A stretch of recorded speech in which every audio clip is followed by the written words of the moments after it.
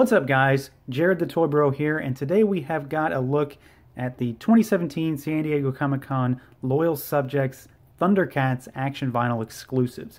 So Loyal Subjects are known for their blind box figures. You've seen, well, if you've seen a few of my videos, I've done unboxings of the Masters of the Universe figures.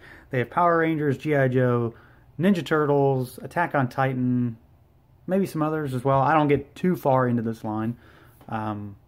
But I have quite a few at the same time. So these are the Comic-Con exclusives, and these obviously aren't blind box. These are individually blister carded figures. They are in pretty collector-friendly packaging, and they have kind of a gimmick to them. So we're going to get actual releases in the fall in the blind box setup that we're used to with this company. But these are all kind of different, and they're one-offs for the exclusives. So we've got a full team with Lion-O, Cheetara, Tigra, Panthro, and Mumm-Ra in a glow-in-the-dark fashion.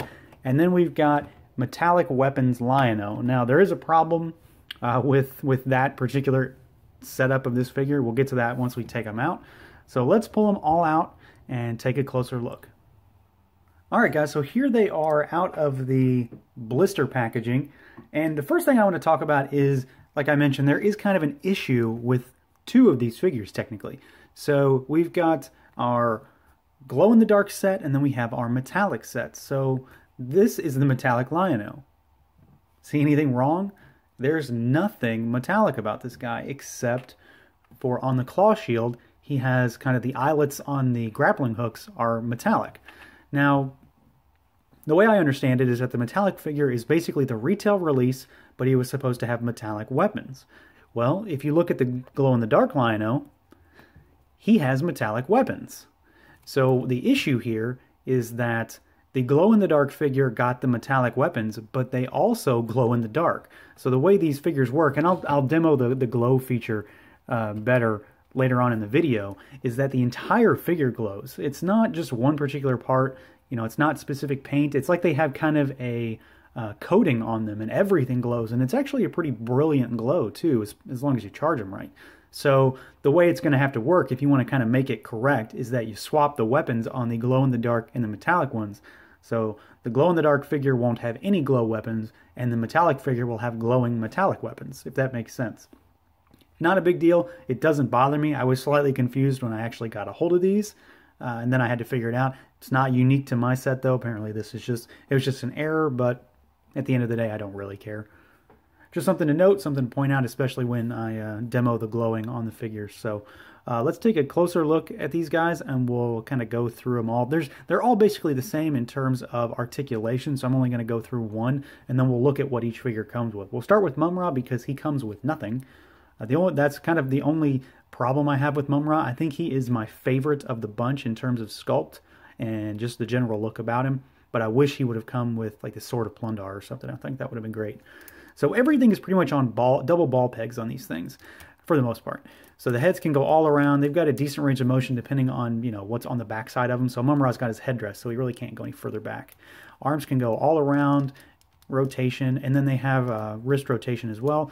The waist is on a double ball peg, so they have a decent bit of kind of wiggle and rotation in pretty much any direction. The legs are on ball pegs. They can move around. You really can't do a great deal with them, though, just because, you know, they're so small. So what are you going to do? And then the ankles are also on pegs as well, so they can rotate. And you've got just a little bit of wiggle room up and down. It just kind of depends on the figure, though. But most of them do that because of how the feet are sculpted. So, I mean, this is pretty standard. It's par for the course for Loyal Subjects. They have articulation, so you can give them a little more life and character, but you're not full action figures. They don't have 30 points of articulation. You know, if they could, they would be ugly and unstable. So I'll take what I get here. Now, as far as the other figures, they all come with their kind of requisite accessories. So Lion-O has the Sword of Omens, and he's got the claw shield. Tigra has his bolo whip. Panthro has the nunchucks, and I don't particularly like this accessory because the chain is a static piece, so he really can only hold it like this, or you'd have to kind of set the chain over him somehow to kind of hang off his shoulder maybe. So I don't know. I don't have a better solution outside of giving it a rubbery chain or a metallic, not metallic, but an actual chain. So I'm sure that would have probably cost it out on this figure. So I can't fault them for what they did if this is how they had to do it to get it out the door. But at the same time, he looks, I don't know, kind of goofy in my opinion. But he looks good overall. I just don't like the way he has to hold that. And then Chitara's got her bow staff, and as you can imagine, it's just a standard like rod, basically. The glow-in-the-dark Lino has the same accessories as the metallic Lino. Metallic.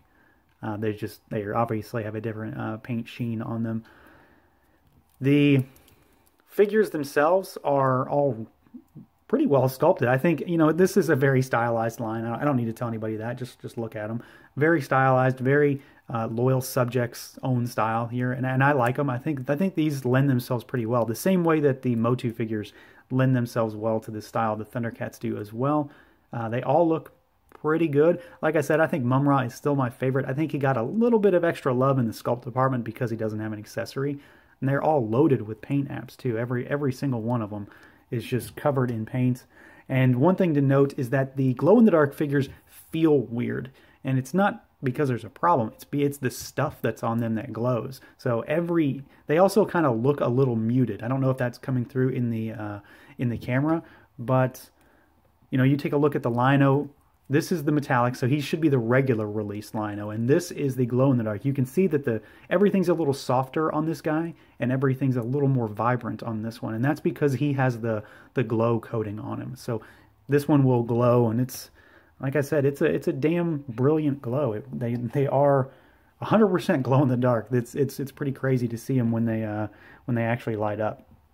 Now, that's pretty much the crux of this whole thing. There's not a great deal to talk about. They all kind of do look very much like they're supposed to. I'm impressed with how well they got the look down. I think as far as the cats go, Tiger is probably my favorite. I am biased though because he is my favorite ThunderCat. So, you know, take that with a grain of salt. But, you know, Lino looks really cool. Chitara looks good. And Panthro looks really good. I just don't care for how his accessory sits. Chitara's got that wild mane of hair on her head. She's got the spots painted all over her. Very nice. And then they've all got the ThunderCats insignia all over them, like they should. But I keep coming back to mumm-ra. I still think he's the best one. Tons of paint apps, lots of sculpted detail. This guy looks like he jumped out of the show and was shrunk down to, what, 3 inches. So yeah, very, very cool stuff. Now for Lino in particular, we'll take just a few seconds and look at this. He does obviously come with another accessory. So the hands will pop off and you can pop on the claw shield. It's just, like I said, it's just a ball peg. So you take it off and put it on. So it's just something to note that you can have him posed in different ways. I think the hands on both of mine, though, are probably going to come off because, you know, you got to have the claw shield on him. How can you not? All right, and here, like I said, here is the group in their glowing mode, and you can see that I've swapped out the weapons. So we've got our glow-in-the-dark Lino with the metallic weapons. We've got, well, with the non-glowing weapons, sorry. And then we've got the regular Lino with the metallic weapons that also glow. So you can see they are just, they light up. They are really, really nice. Everything that, you know, could possibly glow on these figures is pretty much coated in that goop, whatever it is, to make them really glow. So I love this. I think it's fantastic.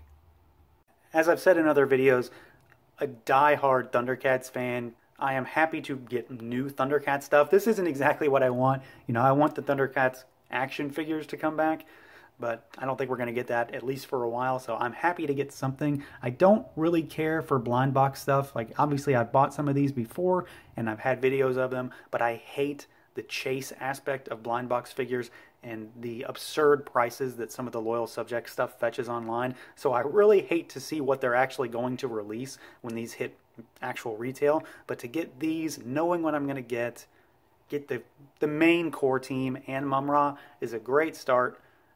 Probably paid a little too much for them because they are incredibly limited. But at the end of the day, I had to have them, just being the ThunderCats fan that I am. So if you are as big of a Cats fan as I am, you might want to track these down if you haven't already. But they will be coming to retail release in the blind box format in a couple months, I think. Maybe sooner. They haven't set a firm date. But I've heard fall. So who knows when that actually means for them. But for now, that is going to do it for this quick look at the Loyal Subjects San Diego Comic-Con 2017 exclusives. Feel free to like, comment, subscribe, and share. Thanks for watching. Tell me what you think of these guys, and until next time.